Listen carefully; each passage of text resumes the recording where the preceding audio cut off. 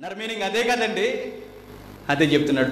తమ మట్టుకు తాము నీతిమంతులు, తామే నీతిమంతులు అనుకుని ఎవరిని నమ్ముకుంటారట? దేవుణ్ణి నమ్ముకోరట, తమ్మును తామే నమ్ముకుంటారంటే ఒకరినొకరు చూసి మురిసిపోతుంటారు అన్నమాట. నువ్వు చేయకపోతే ఇంకెవడు చేస్తాడు బ్రదర్ సేవ? నువ్వు కాబట్టి చేస్తున్నావు, కానీ ఎవడనేది చేయలేడు తెలుసా. రాజమండ్రి నుంచి వస్తున్నావు, ఇక్కడ విజయవాడ నుంచి వచ్చి ఇక్కడికి మహేష్ అనుకున్నాడు అనుకోండి, నేను అనుకున్నాను అనుకో, చివరికి నేను ఏమైపోతున్నా తెలుసా, దేవుడు ముఖం మీద కాంటకి వస్తాడు. అదే అంటున్నాడు, ఎందుకు అలాంటి ఫీలింగ్స్ వస్తాయి చెప్తున్నాడు. ఎందుకు అలాంటి ఫీలింగ్స్? తమ్మును తామే నీతిమంతులుగా ఎందుకు అనుకుంటారు? అసలు ఇలా అనుకోవడానికి పరిధేంటి? ఇలా అనుకోవడానికి మీరు కొలమానం ఏంటి?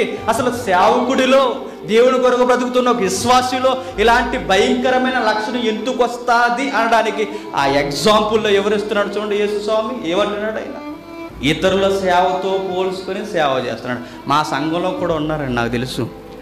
ఇంత కష్టపడి సేవ చేస్తుంటే వెనకుంటే కమ్మలు కడుతుంటారు, పాతుకుపోయి ఉంటారు బాదుల్లాగా, అంటే ఆకారంలో కాదు, సీనియర్స్. ఎప్పుడు ఎంకరేజ్ చేయరండి, ఎప్పుడు ఎంకరేజ్ చేయరు. మాకు మచ్చలెతికేవాడే అందరూ, మాకు మచ్చలెతికేవాడే. నువ్వు అలా ఉన్నా సరిచేయి, కడుగు, అవసరమైతే కడగలేవా? కడగో, ఊరందరికీ చెబుతావు, వెళ్ళి కడగో, సరిచేయు, తీసుకెళ్ళి మాత్రం అందరితో మాట్లాడుతుంటాం. జేమ్స్ కూడా ఇలా అనకూడదు ఈ మాట. నా దగ్గరకు వచ్చాను, రేపు పొద్దున అనకుండా ఉంటాను. ఆడి దగ్గర ఎందుకు అంటున్నావు? ఒక మనిషి లేనప్పుడు వేరే వాడు వచ్చి మాట్లాడడం సంస్కారమా? చెప్పది సంస్కారమా? అది కాదు. అలాంటి వారికి చెబుతున్నాడు. ఇటు వాడు జేమ్స్ కూడా ఉన్నాడు కదా, అర్జున్ రాజు ఉన్నాడు కదా, చెబుతారు కానండి అన్నాడు అనుకోండి. అంటే వీడు ఏం చెబుతున్నాడు? వాడు బాగలేదు, వీడు బాగలేదు, నేనే బాగున్నా, నువ్వు రా, మరి నీకు అక్కడే అర్థం అవ్వాలి. నీకెందుకు బరువు ఎత్తలేదు, మిగిలిన వారికి ఎందుకు బరువు ఎత్తాడు? నువ్వు ఇలాంటి కౌన్కిస్క తెలుసు దేవునికి. అహరోనికి ఎందుకు ఎత్తలేదు, మోసేకి ఎందుకు ఎత్తాడు తెలుసు. మోసేకి ఎత్తితే నమ్మకంగా చావడానికైనా సిద్ధంగా ఉంటాడు. అహరోనికి ఎత్తితే బంగారు దూడ పిల్ల దాని తల్లిని కూడా చేసేస్తాడు. తెలీదు ఆయనకి, తెలుసు ఆయనకి. నీ కుళ్ళు బుద్ధి, నీ పరిధి, చిన్న విషయంలో నమ్మకంగా ఉన్నవాడికి పెద్ద విషయం అప్పగిస్తాడు. నువ్వు చిన్న చిన్న విషయంలోనే స్టోట్పురం దాటేస్తావు. నువ్వు చిన్న చిన్న విషయంలోనే ఉగ్రవాది కన్నా భయంకరంగా కనబడతావు. ఒకడు తన్నేసుకోవడం అంటే ఎంత ఆనందమో నీకు. అలాంటి వాడు చెప్తున్నాడు, వాడు ఏమి చేయరు ప్రభు, వాడు దొంగ ప్రభు. ఇది ఇంకో బెస్ట్ ఎగ్జాంపుల్ చెప్తున్నా ప్రభు, ప్రార్థనలోనే చెప్తున్నాడు మళ్ళీ ఇవన్నీ. ఇంకో బెస్ట్ ఎగ్జాంపుల్ ఏంటో తెలుసు ప్రభు, ఇది వాడు ఉన్నాడు చూడండి, అది ఎందుకు మెట్లు ఎక్కలేకపోతే తెలుసా ప్రభు, అటు సుంకర ప్రభు, వాడు సుంకరి. ఆడి దేవాలయంలో కూడా ఎందుకు రాలేదు తెలుసా ప్రభు, అది చాలా దరిద్రుడు. ఇంకా విషయం ఏంటో తెలుసు ప్రభు, వాడికన్నా నేను దిగజారని అనడానికి అసలు ఎగ్జాంపుల్ కూడా తీసుకున్న ప్రభు అని అంటున్నాడు. దేవుడు అన్నాడు, దరిద్రుడా, సేవను బట్టి ఉప్పొంగుతున్నావు కదరా, స్వనీతి కోరుకుంటున్నావు, నువ్వేదో నీతిమంతుడిని అనుకుంటున్నావు. నీ ఉపవాస ప్రార్థనలు, నీ మోకాల ప్రార్థనలు, నీకు సంబంధించిన శరీర సంబంధమైన సేవా కార్యక్రమం ఇవన్నీ చూసుకొని పాపాత్ముడైన ఆ ఏట్ల పనులు ఉన్నాడు ఎవడో జేమ్స్ కూడా, ఇంకెవడో ఎక్స్ట్రా, ఆయన చూసి అంటున్నావు ఈడు ఏస్ట్ ఫెలో అండి అని. దేవుడు అంటాడు, నీ సేవ అంతా గంగలో కలుగుతూ అంటాడు. సమాజంలో మంచిని ముద్రేసుకున్నవాడు ఎవడో దేవునికి ఇష్టడుగా ఉండలేడు. ప్రజల మెప్పు దేవునికి నచ్చదు నచ్చదు నచ్చదు. అలాని గొడవలు పెట్టుకోమని నేను చెప్పట్లేదు. సమాజంలో నిజాయితీగా సేవ చేస్తున్నప్పుడు ఎన్నో మాటలు అంటుంటారండి. వచ్చుకోండి, ఇంత కష్టపడి బంగారం ఇచ్చారండి ఆడతల్లులు అందరూ. ఆడవాళ్ళకి బంగారం అంటే ఎంత ఇచ్చారు, అయిన వారు బంగారం ఇచ్చారు. కార్యక్రమాలు జరిగితే పక్కింటి బంగారం తెచ్చుకుని పెట్టుకునే వీరు ఈ చర్చి కడుతున్నాం, సంఘాన్ని కడుతున్నాం, మా దగ్గర డబ్బులు లేవంటే తెచ్చి తాకట్టు పెట్టండి, అవసరం అయితే ఇచ్చారు. ఈ త్యాగం అంతా వ్యర్థమా చెప్పండి. బంగారం తాకట్టు పెట్టి తెచ్చాం, మిగిలిన వారు సేవ పూర్తిగా మిగిలిన వారు ఇచ్చారు. మహేష్ 50 ఏళ్ళు ఇస్తే మిగిలిన వారు 20, 30, 40 ఇచ్చారు. దాని అంతటిని కలిపి ఇక్కడ కడితే దీని ఆకారం వచ్చింది. అన్నీ వేస్ట్ అయిపోతాయి. ఒకవేళ వేస్ట్ అయిపోయినా ఒక విషయం మాత్రం మిస్ అవ్వదు తెలుసా, నేను దేవునికి ఇస్తున్నానన్న ఫీలింగ్తో ఉంటే వాడికి ఆ ఫలం పోదు.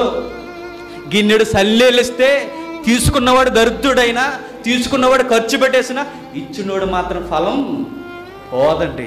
వాడు తినేయచ్చు, వేసేయచ్చు, వాడు అర్థంగా సేవకు ఉపయోగించవచ్చు, కానీ ఇస్తున్నవాడు నేను దేవునికి ఇచ్చానన్న ఫీలింగ్ ఉంటుంది చూసావు, ఆ దేవుడికి నచ్చుద్ది. విషయం ఏంటంటే, ఈ అన్న ఉన్నాడు కాబట్టి చెప్తున్నాను, నేను ఫస్ట్ టైం పబ్లిక్ స్పీకర్గా బయటికి రావడం మొదలుపెట్టింది ఎవరు అవకాశమో చెప్పినది అర్జున్ రాజు. నిజం.